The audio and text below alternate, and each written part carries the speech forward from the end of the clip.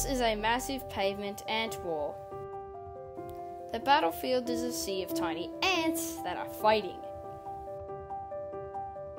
Look at them all. They run over other ants to find an opponent. The individual battles are intense. They use their jaws to grab an opponent and then try to sting their enemy with the stingers on their gasters. This ant is attempting to sting.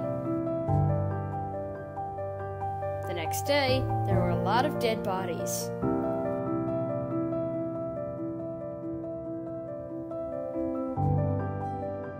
But the war tore on in a seam in the pavement.